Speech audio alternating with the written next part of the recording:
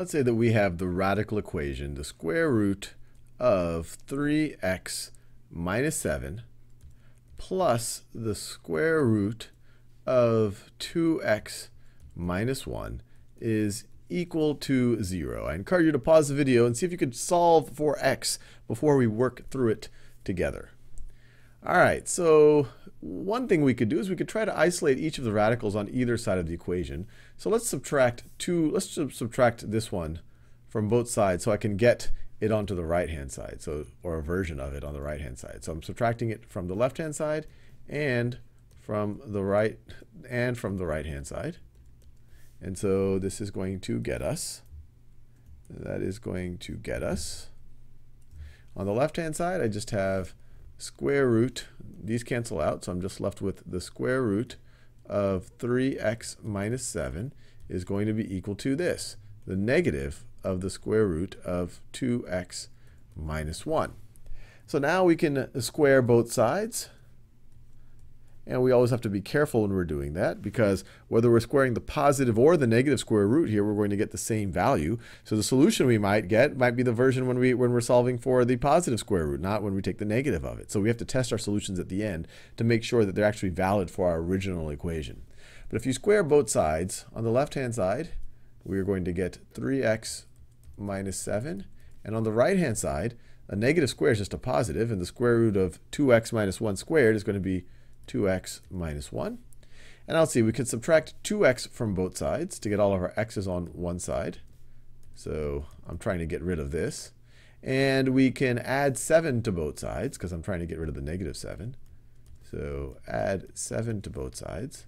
And we are going to get 3x minus 2x is x is equal to negative 1 plus 7. X is equal to 6. Now let's verify that this actually works. So if we look at our original equation, the square root of 3 times 6 minus 7 needs to plus the square root of 2 times 6 minus 1 needs to be equal to 0. So does this actually work out? 3 times 6 minus 7, so this is going to be the square root of 11 plus the square root of 11 needs to be equal to 0, which clearly is not going to be equal to 0. This is 2 square roots of 11, which does not equal 0.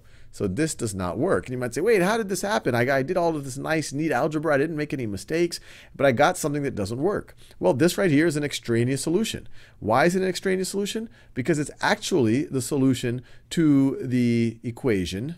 It's a solution to the equation, the square root of 3x minus 7 minus the square root of 2x minus 1 is equal to 0.